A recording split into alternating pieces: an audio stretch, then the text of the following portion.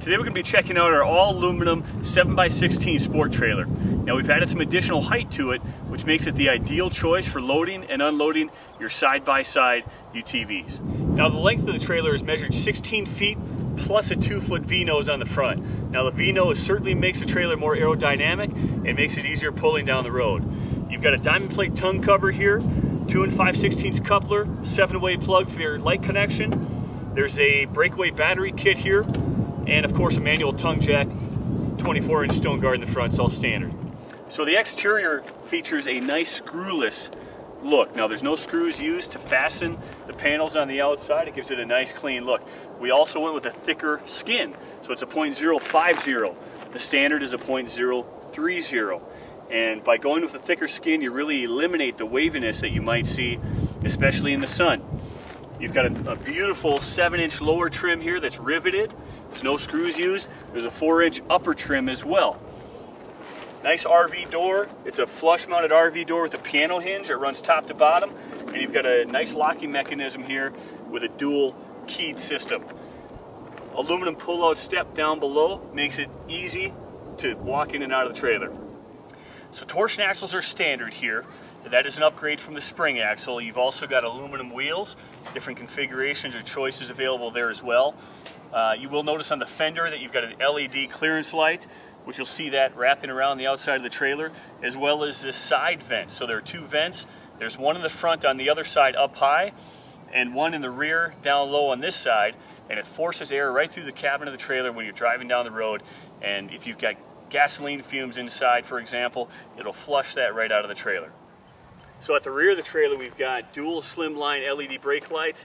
What you can't see are there are a couple of flip down stabilizer jacks. So if you're unhooked from your vehicle, you can flip these stabilizer jacks down and still load and unload the trailer.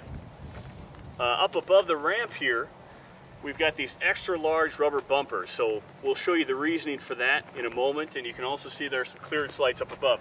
Now the paddle latch locking mechanism eliminates the bar lock that you see on a lot of other trailers. So this is a stainless steel paddle latch. It's a unique locking mechanism. It's inside the door. This is the unlock position, and in order to operate this, we just simply lift that lever up and drop down our ramp.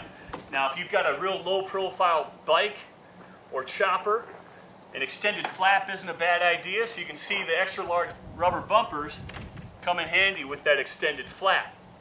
Dual spring assist ramp door, and makes the ramp door extremely light when lifting it up and down. Now what you'll see in a lot of our trailers is a coin rubber flooring. So this is just one material that's available. Depending on what you're looking for, we have different options, but this is a coin rubber flooring. It's a nice durable material. It goes from the ramp into the trailer.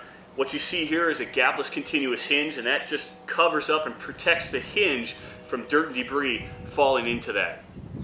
Now the ramp door height has been extended along with the height of the trailer, and that gives you plenty of space to move and load and unload your side-by-side or of course a motorcycle.